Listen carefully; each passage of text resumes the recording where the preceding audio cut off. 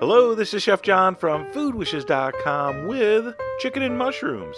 And that's it. That's right, we're going extremely minimalist to prove a point that using the proper techniques, even a 2-ingredient recipe can be incredibly delicious.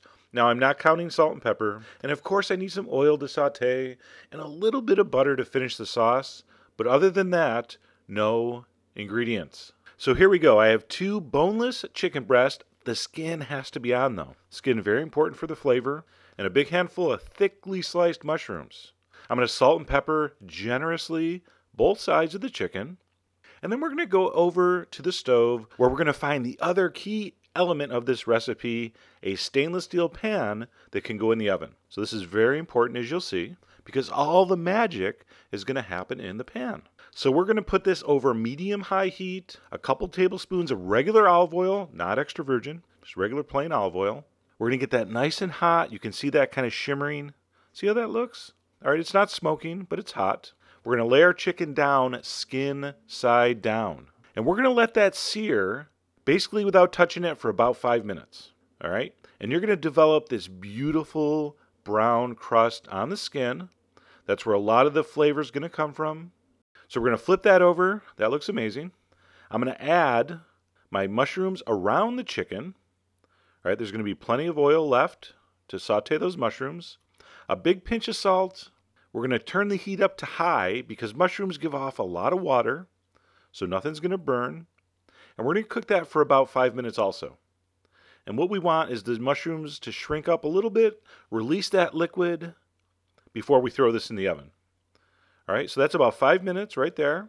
I'm going to throw it in a 400-degree oven for between 15 and 20 minutes, depends on the size of the chicken breasts. I went with an internal temperature of about 160, which is going to raise up probably to like 165. All right, use your own safety guidelines. I'm going to take that out of the pan. I'm going to put it on a plate and just loosely tent it with foil. I want it to rest for about 5 to 10 minutes. I don't want it to cool off too much, but I don't want to wrap it tight and steam it either.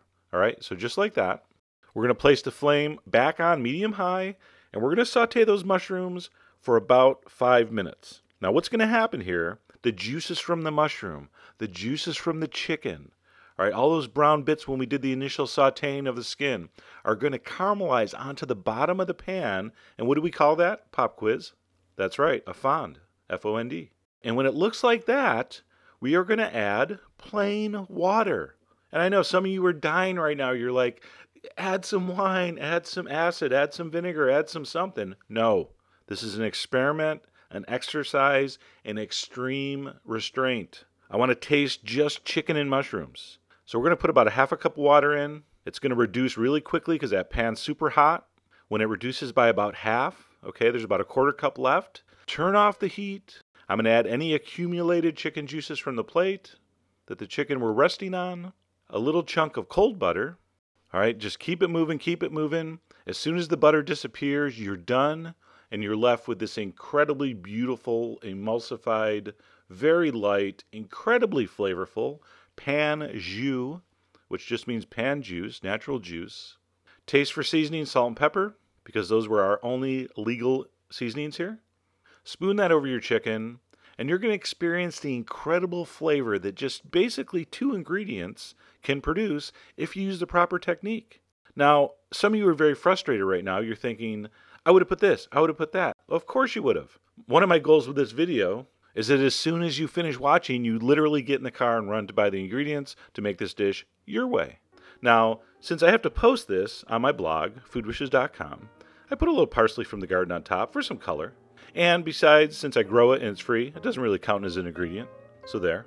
Now, while this may seem on the surface to be sort of a beginner's exercise, I really want you experienced chefs and cooks to try this. All right, sometimes all those rubs and marinades and spices and herbs, they become almost like a crutch, and we sort of forget about the natural flavors underneath. So this is just sort of a little culinary meditation, a fun experiment. And what did it taste like? As predicted, fantastic. It's really shocking how flavorful that natural jus is, and the mushrooms caramelized, the chicken roasted perfectly. Just a great experience. Just pure flavor, chicken and mushroom.